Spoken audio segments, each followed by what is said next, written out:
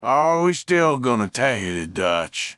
True to hear, I'm thinking of Japan. Are you crazy, Dutch? You know that. We need to go back west through the Pinkerton bounty hunters hunting all of us. If you want to go to Japan. I wasn't born yesterday, Arthur. That's why I asked a ship captain to take us to Oarai from New York City. Where the hell is Oarai, Dutch? It's about 75 miles north of the capital of Tahiti. Why didn't you tell the captain to just sail to Turkey, Dutch? The population of Tokyo is around 1.5 million, so I didn't want anyone from the Japanese government to notice us. And Abigail told me that it would take around 2-3 days to get to Oarai on horseback. Why you so damn focused on going Oarai, Dutch? High school girls driving Panzers. What the hell, Dutch? You wanted to go all the way to Japan to see teenage girls driving Panzers? What the hell is Panzers?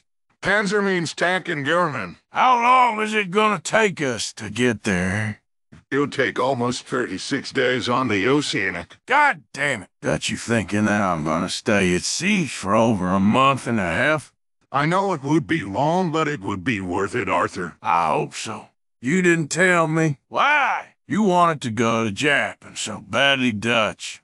I love the Japanese culture, and I wanted to meet one of the students at Oarai Girls Academy. Good Lord, Dutch. Who is it that you want to meet? Momo Kosum. You know that Momo is just a teenager, Dutch, so you can't do anything dumb.